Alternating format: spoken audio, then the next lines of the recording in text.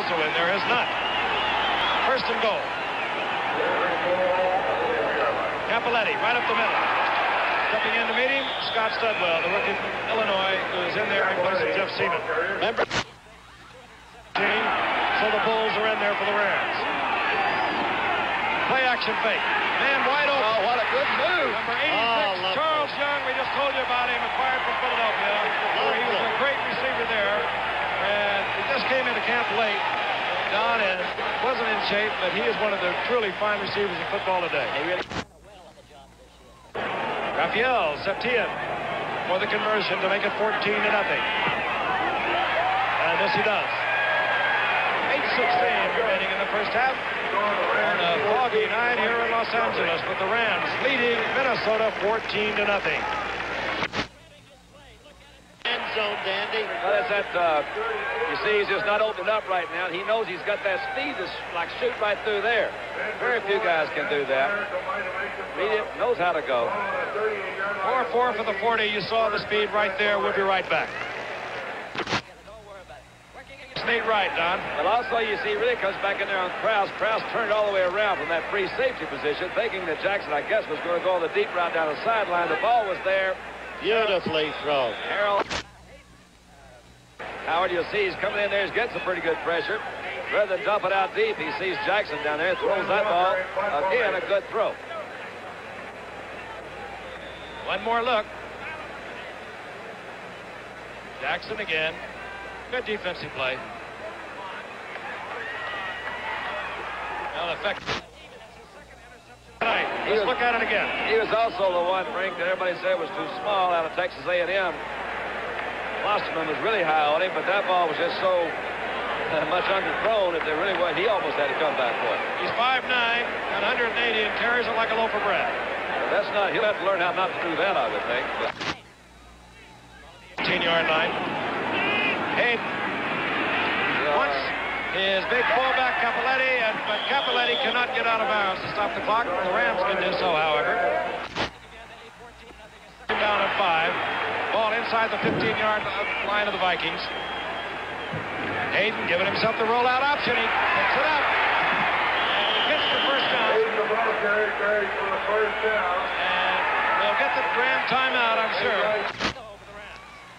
Visited with head coach Chuck Knox. The Rams with the 14-0 lead. They could really put the Vikings in a hole with another 7. Hayden with a lot of time. Finds a man in the end zone.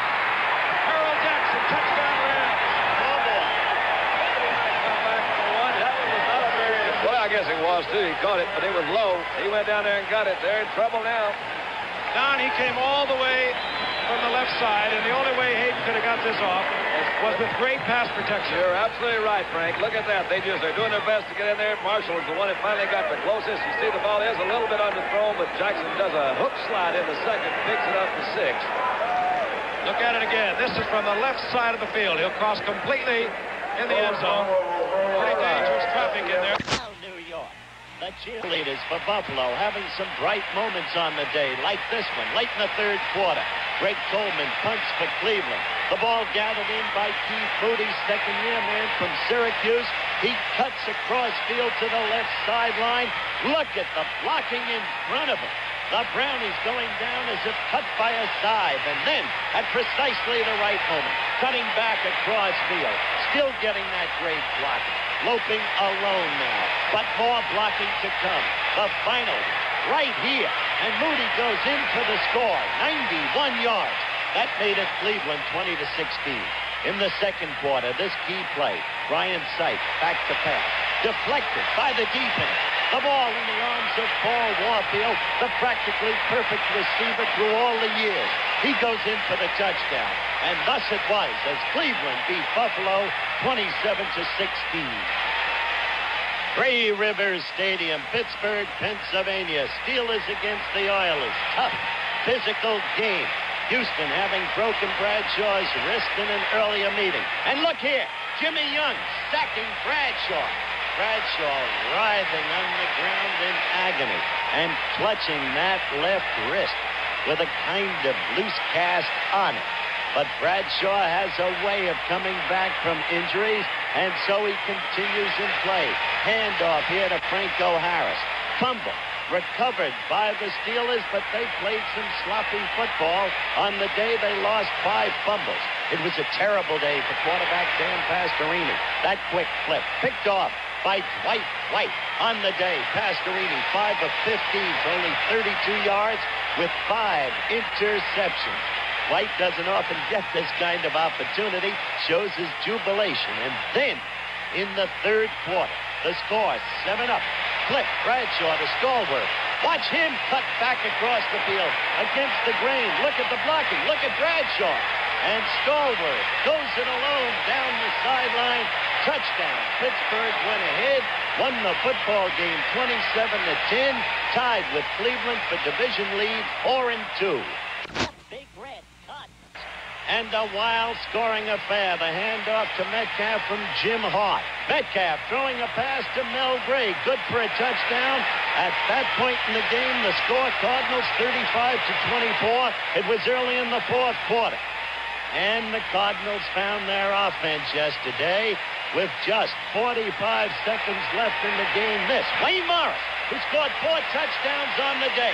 Big hole, bolts through 2 tacklers, scores. The Cardinals win it 49-31. The Cards against the Giants next Monday night. Schaefer Stadium, Foxborough, Massachusetts. Big game. The Colts against the rebounding Pats. Burt Jones, premier quarterback in the league, sacked by that big New England defense, in this case, Pete Barnes. Burt Jones again, sacked by the fast defensive end, Tony McGee.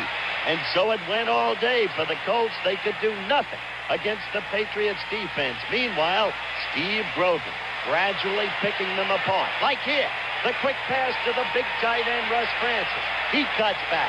There's nobody going to down it. And so the Pats went on to a 17-3 victory. The Colts unbeaten no longer.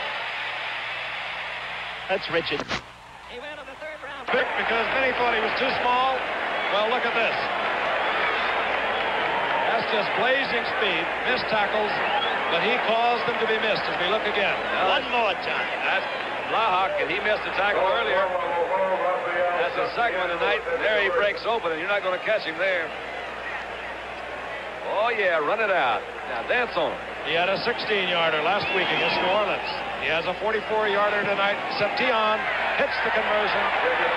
The Rams are making their fans happy tonight. They roll along, and they are out front 35-3.